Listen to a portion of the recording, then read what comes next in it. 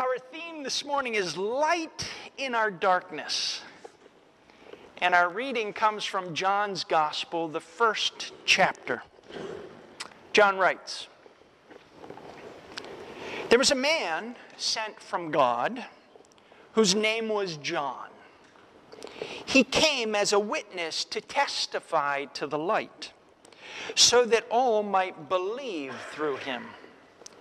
But he himself was not the light, but he came to testify to the light. This is the testimony given by John when the Jews sent priests and Levites from Jerusalem to ask him, 'Who are you?'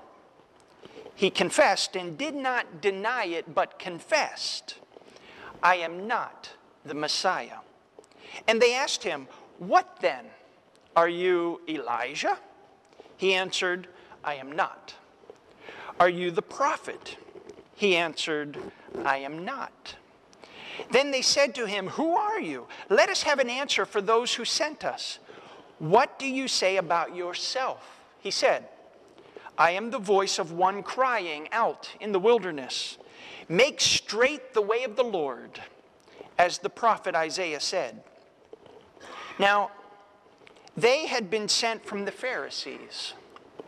They asked him, 'Why then are you baptizing, if you are neither the Messiah, nor Elijah, nor the prophet?' John answered them, 'I baptize with water. Among you stands one whom you do not know, the one who is coming after me. I am not worthy to untie the thong of his sandal.'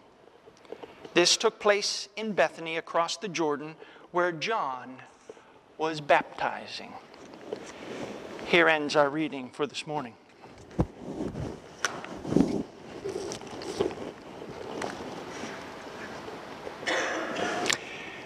P.D. Eastman wrote a classic children's storybook titled, "Are You My Mother?" It's a story of a little bird that's hatched and falls out of the nest and then goes wandering on search for its mother. And this little bird runs into all kinds of characters. Runs into a cat, a dog, a cow, an old car, an old working steam shovel in a mine. And as the little bird encounters each one of these characters, the bird asks the question, "Are you my mother?" And each character answers the same way, "No, silly, I am not your mother." Finally, the big mechanical shovel in the mine, which the bird calls a snort, lifts that little bird back up into the nest and is reunited with its mother. It's a weird story. It's a story about identity and searching for the one who offers life. I've read that story to my children so many times, I can easily miss the message in that story. Today, our gospel reading from John's Gospel is a bit weird too. And it too is a story about identity and searching for a connection to the one who gives life. We may have read this story so many times that we too miss the meaning or the message in this story. John is baptizing, proclaiming that the Messiah has come as the light for the world. And like the little bird in the children's story, the religious folks are asking a similar kind of question over and over. Are you the Messiah? Are you Elijah? Are you the prophet? Are you my mother? Can you hear it? Who are you, John? We are looking for the Christ. Are you the one? John responds, like all the characters in the children's story, "No, silly, I am not the Christ. And then he goes on and says, I am not worthy to untie the thong of his sandal. Not even touch one of his sandals. John uses this image of light, saying that he is not the light, but he reflects the light of Christ by what he says and does. And those who he is baptizing reflect the light of Christ by what they say and do through repentance and forgiveness. They changed the world by the way they lived their lives. Changed lives. This time of year we're looking for that perfect gift for that special someone, aren't we? It's Advent time. My children remind me just about every day, Dad, 17 more days till Christmas, 16 more days till Christmas, 15 more days till Christmas. It's time to get ready for the party. They're ready. And yet I wonder if we have somehow forgotten whose party it's for. Now, anytime I go to a birthday party, there's always a time of gift giving. And yet I wonder if it's Jesus' birthday, then why do we get all the gifts? I wonder, what gift might we consider giving to Jesus this year? I love this time of year, don't you? I love the lights and the decorations in people's homes. I love the buzz that's in the air. I love the Christmas season, don't you? What I don't like is the hustle and bustle. Somehow the Christmas message seemed to have gotten distorted with the store messages that say buy, buy, buy. We've been wooed into thinking there are things we've got to get for people because we just can't live without them. Christmas seems to have become something it wasn't intended to be. I'll say it again. I love this time of year. I love getting gifts. I love getting gifts. But I wonder if we might just be like that little bird, searching for that perfect gift for that special someone in all the wrong places.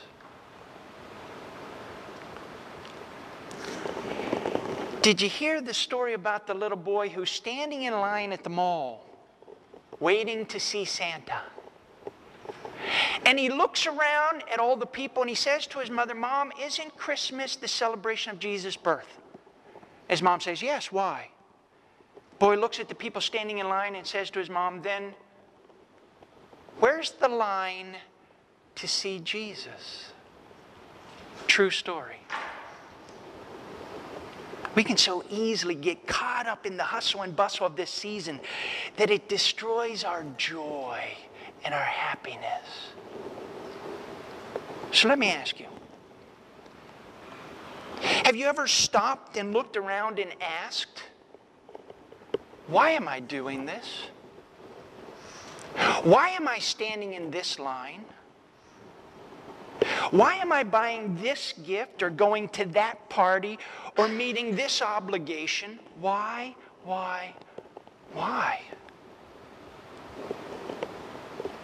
It can get pretty crazy this time of year, can't it? It can make us feel like we're going crazy, doesn't it? What's supposed to be a season of happiness, happy holidays, and merriment, Merry Christmas, can end up being a season of exhaustion and frustration, and dare I say, depression. Instead of a season of light and joy and happiness for many people, it becomes a season of deep darkness. How How might we change that this year? When John was asked, "Are you the one?" he said, "No, silly, I am not the Christ." And then he went on to say, "He is the light of the world," pointing to Jesus. How might we point others to Jesus?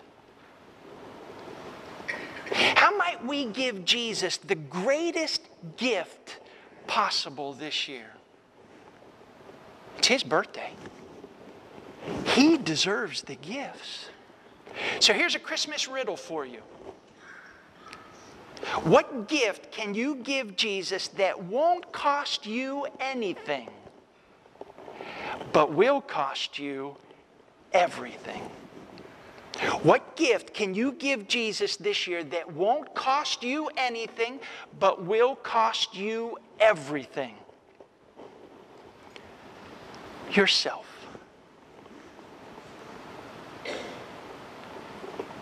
Let Him guide your life this year. Let Him guide your thought, your word, your deed this year. Let Him live through you. The message we hear from John is this: the light has come into the world for you and for me. We are set free from sin and death and the devil. We are empowered to live by the light of God's grace and love that is ours in Christ Jesus. How might we share the light of Christ with others and make this world a brighter place? In an article in Newsweek not too long ago, they did an article, maybe you read it. It was titled, "The Fall of the Dinosaurs." They explored the downfall of corporate giants like General Motors, IBM, and Sears. The first paragraph included this sentence: "The institutions of family, church, and government have long since lost their luster." If that's true, then no wonder the world feels like a dark place. On February 4th, 1993, officials at the Flight Control Center in Moscow announced the successful deployment of a space reflector. Did you hear about this? They developed this aluminum-covered disc that they put out into space at the Mir Space Center. And the cosmonauts were able to reflect the sun to the dark side of the earth. And they were able to produce a circle of light on the earth 2 miles across. The Russians at that time were leading the way for reflective technology. If the church has lost its luster, maybe it's because we think we're supposed to produce the light, but instead we're to reflect the light. So how might we become better reflectors of God's love and grace in the dark world? How might we lead the way to be reflective theology of God's light in the world, shining out from this place called Myerstown? I have 2 suggestions. First,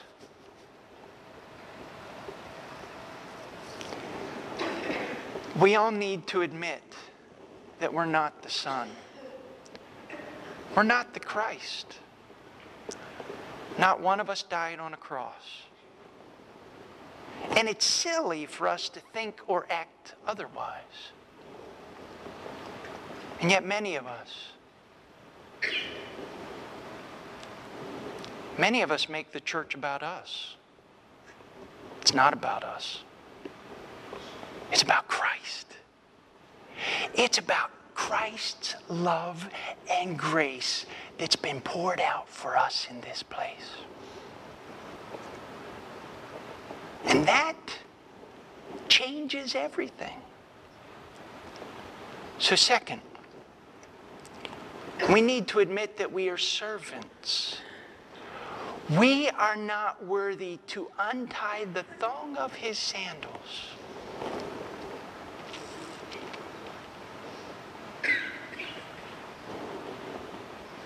We are servants who stand in line in this place to meet Jesus in the bread and the wine, offering us a life we can find no place else, a life of forgiveness and new life in Christ.